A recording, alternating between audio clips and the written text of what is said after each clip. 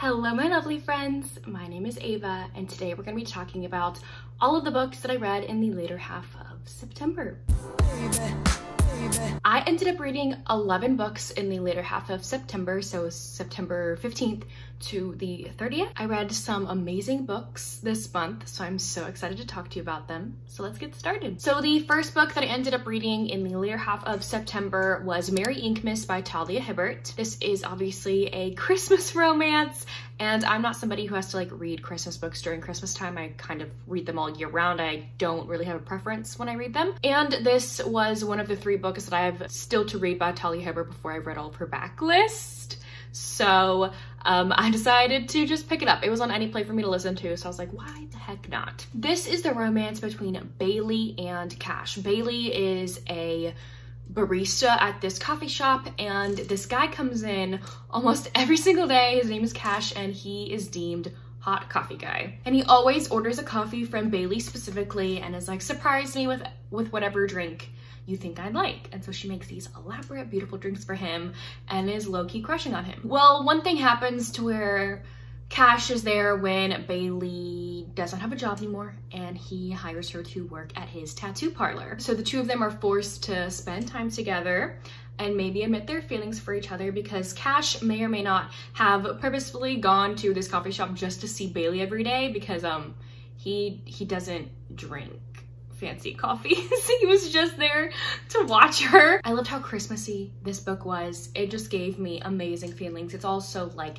still 90 degrees in Texas right now, even though it's fall. And so I needed some winter vibes because it is too hot here, okay? These 2 characters were just great, and I really liked their chemistry in here. And Cash was totally 100% smitten over Bailey. I love to see a smitten man. This was really cute and sweet. It's not my favorite Talia Hibbert, but it's definitely one that I see myself rereading, especially during Christmas time, because I do read a lot more Christmas books during the Christmas season, but I can honestly read them all year round. Anyway, tropes in here, you have artistic character, because Cash is definitely artistic. He is a wonderful tattoo artist. It's Christmas related, a tatted hero, and it is a winter read. I gave this book a 4 out of 5 stars. Another winter read, I was needing winter reads, okay, was Snowstorm by Cassie Mint. I've been slowly reading Cassie Mint novellas every now and then when I feel like it. The meet cute in this one is just so funny. I need to make a meet cute romance rec video where like the meet cute moments are to die for. So Quinn, our heroine, she's an American woman who's I think staying in England for a little bit, and she decides to go on a tour group to this Duke's castle or estate. I think it's a castle. Anyway, she is very sleep deprived, very jet lagged, and she goes into one of the rooms that's full of paintings and sits on a bench and accidentally falls asleep. And the tour group leaves. Like they don't tell her that they're leaving.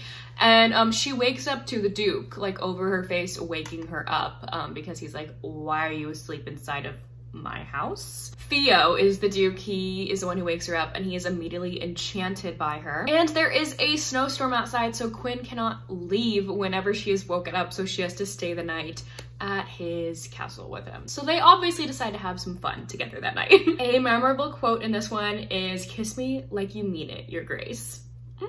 So cute. Tropes, there's a Duke. It's on Kindle Unlimited.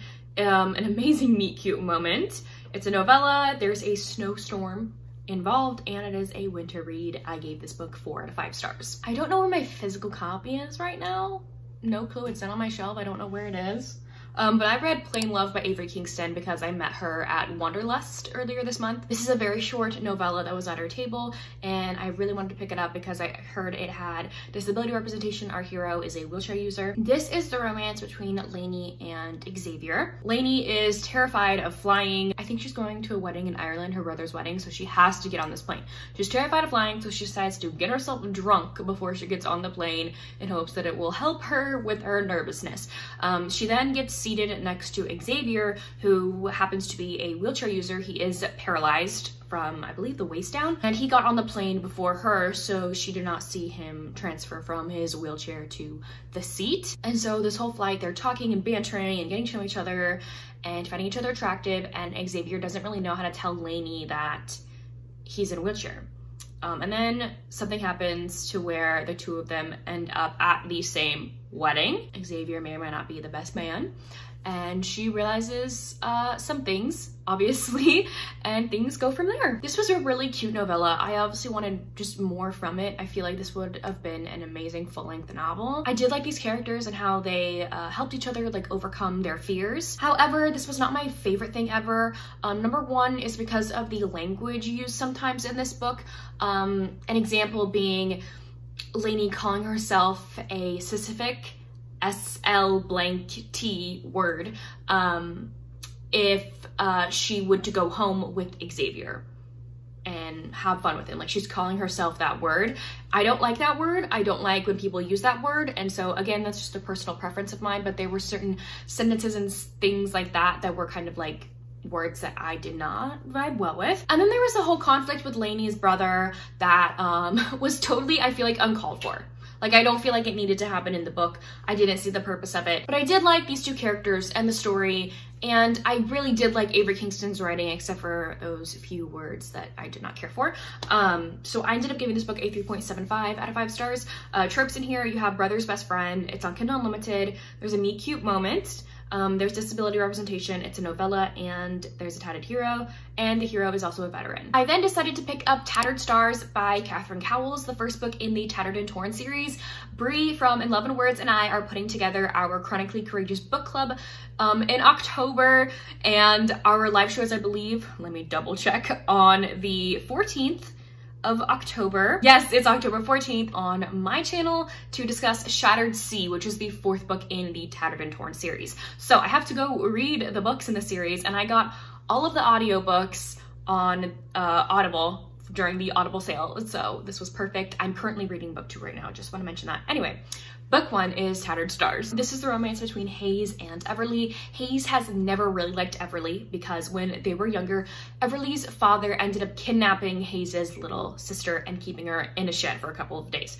But Everly was the one who rescued her. She got on her horse, rode her horse all the way down to town to the police station to report what her father did to this little girl. Hayes's family is totally grateful for Everly for saving Shiloh, his sister, but Hayes just is very guilty about the whole situation because he was supposed to be watching his sister during this time, and he thinks it's his fault she was kidnapped, and he just wants zero association with that man's family. But it's been years since this occurrence, and Everly has moved back into town. She has inherited her family's property and estate. Her mother has passed and passed it on to her, and her dad is in jail for what he did, and she really wants to fix up the property and make it an animal sanctuary. Hayes hears wind that someone has taken over at the property. He goes to seek out who did it. He's the town sheriff, and he wants to know what's going on, and he ends up across Everly, and he is not very happy. But then, with the help of his family and obviously getting to know Everly, he realizes that she should not be held accountable for her father's sins. The two cannot stop being around each other and thinking about each other, and the rest goes from there. This was my first Catherine Cowles book, and it definitely will not be my last. Her writing definitely gripped me in here,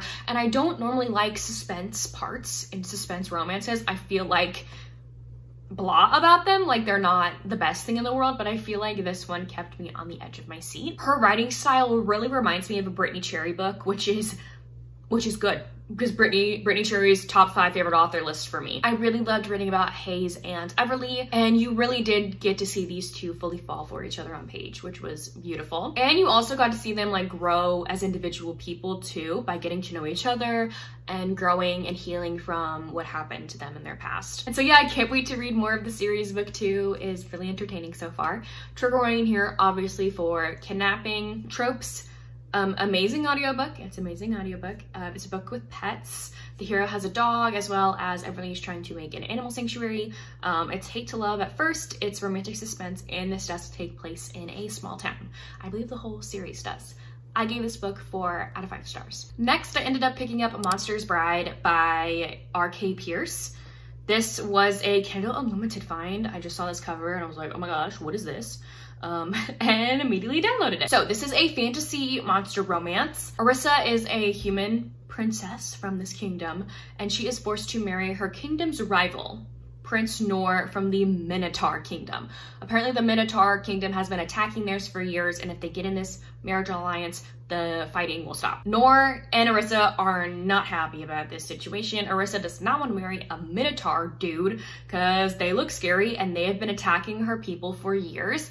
And Noor does not want to marry a human woman because humans are weak and he does not want a weak woman as his wife. But they agreed to this obviously to inherit their birthright, to help their kingdoms. So they get married and learn to have to live with each other despite hating each other's kind. This definitely gave me Radiance vibes in that sense, because you're having to marry an entirely different species for an alliance and you don't like each other at first. Well, Radiance is, they find each other ugly. They don't like each other. They don't not like each other. They like them as people. They're not in love with them. Whereas this one is definitely hate to love, besides friends to lovers in the beginning. This one kind of let me down. I was really interested and really hooked into the story at the beginning with the wedding and the wedding scene and the hate between the two.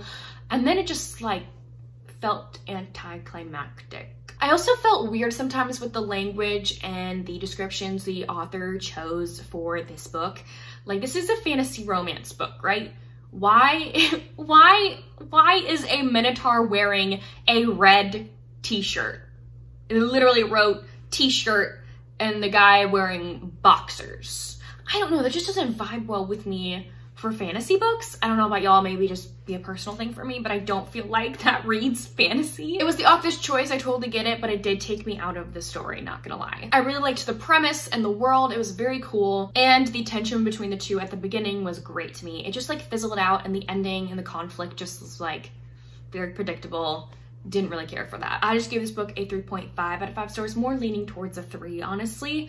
Trigger warning in here for poisoning, tropes, arranged marriage. It's on Kindle Unlimited. There are monsters and it is royalty. I read a very short 25-page novella called Toll for the Troll. This is just about a woman who's trying to like save her sister's life, and she goes and finds this doctor, and while they're on their journey back to her sister, they have to pass the bridge where this troll lives, and the way that the troll will accept payment for a passage is if she gets with him for a time, you know? This was fine, 2.5 stars, not much to it. Doesn't really end in an HEA, it's just a snippet of a fun time between a troll and a human woman. Next is a fun one. I was just scrolling on KU and found this by happenstance. This is Meet Me at the Anvil by Kate Pryor. This is a standalone historical romance with chronic illness representation, or I assume. Historicals are kind of hard for me to describe with chronic illnesses because back then they did not have the technology we do now, so you were not able to diagnose people with certain conditions. But like, I would think that this girl maybe has POTS or something along those lines, because she's like a chronic fainter and she's known for fainting. So our heroine's name in here is Diane, and Diane is betrothed to marry a guy she holds no passion for, and she is instead like really attracted to his best man. And so she does have this condition like where she faints at inopportune moments where she doesn't know when it's gonna happen, it just happens, and so she ends up fainting at the altar when she's getting married. When she finally comes to, when she finally wakes up, she realizes that she could never marry this man. He is boring. I have no passion for him. What's the point? And so she decides to run away, leave him at the altar. And then the groom's best man like sees her doing this and chases after her and joins her in running away together. And he probably also has feelings for her too and is trying to tell her about his feelings. This was such a cute story. I really related to Diane, obviously, with the fainting issues and her thoughts about how people treat her when she faints. I also just felt her when she faints at very inopportune moments. Like, I will probably faint at stressful situations like my wedding. The hero's name is Liam, and the way that he cares for her, it's so cute. It's so cute. I really liked this. I love how the story ended up wrapping up. This is not a 5-star for me, however, because I do believe there were some things in here that needed to be a little bit more fleshed out. We don't get the hero's point of view in here, so we don't really feel his feelings, and sometimes I felt like I needed that. Like, I needed to know what this guy was feeling. Like, why does he love her? What sparked the love for him. We never got those answers, and those are things I love reading about. A memorable quote in here that I love is, "I yearn to know and love all of you." Tropes: an artist. The heroine is an artist. She is innocent, you know, like she's never been with anybody, but she's very fascinated by the act, and so she has a sketchbook full of very steamy drawings. It's a book with a pet. She has this goat, this fainting goat that just follows them everywhere. It's so cute. Chronic illness, the fainting condition. It's a historical romance. It's a standalone. It's on Kindle Unlimited. The heroine has never been kissed before the hero kisses her. There's one bed. It's disability representation. There's a runaway bride, a scarred character. The hero is actually scarred. It's a novella, and they are stuck at an inn in one point.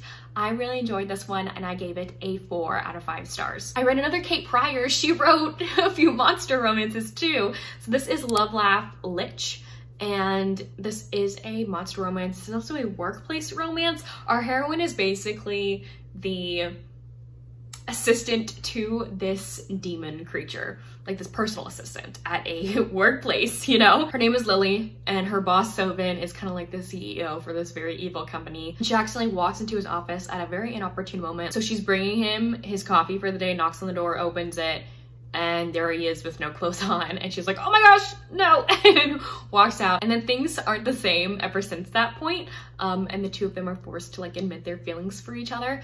This was really cute and hot, and I did not expect Sovin, this creature, to be so sweet, but he totally is. Like, he would do anything to keep her, include like send a dude to the pits of hell for asking out his woman. A memorable quote in this one is, "You're not means to an end. You are the end." Tropes: Kindle Unlimited. It's a monster romance. It's a workplace romance with a very possessive hero, and it is a novella. I give this book also 4 out of 5 stars. Another Cassie Mint that I decided to pick up was Runaway Bride. I picked this one up because I was watching one of Rachel from Rachel Reads and Sings most recent videos that came up last month, and she was talking about this book, and I was like, sold. I need to pick it up now. So I immediately picked it up and read it. So thank you so much, Rachel.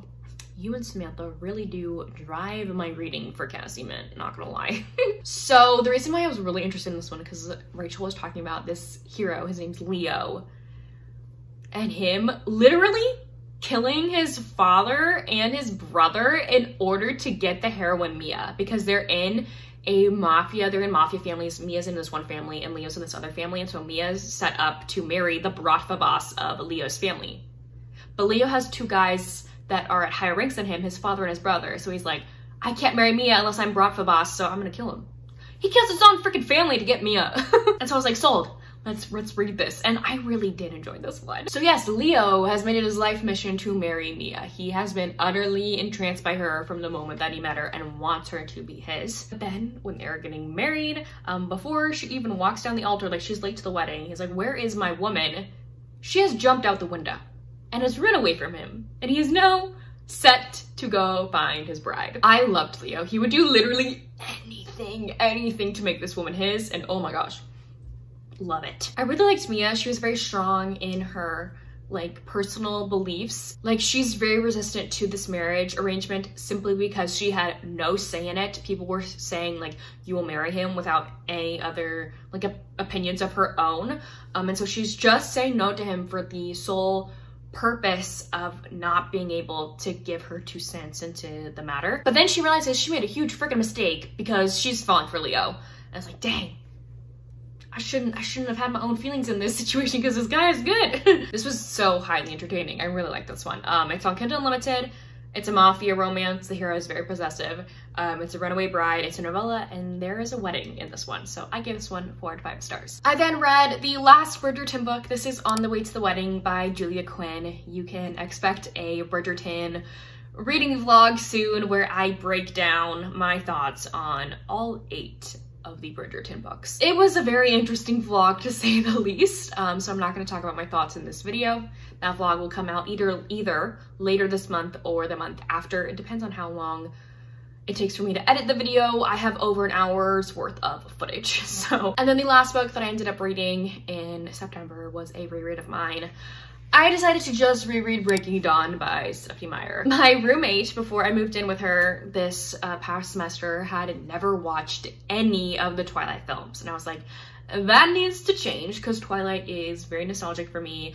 This is a series that got me into the romance genre, got me into loving romance. So we watched all the movies, we marathoned all of them in a few days, and I got her hooked onto them, obviously.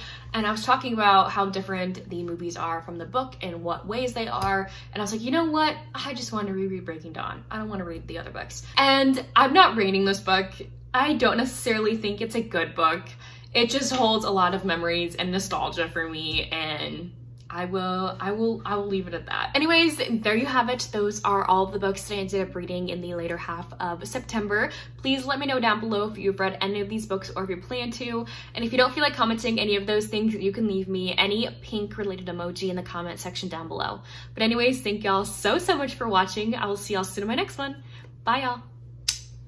Wake up, today's gonna be a good day. Wake up, today's gonna be a good day. Wake up, today's gonna be a good day. Wake up, today's gonna be a good day. Wake up, today's gonna be a good day.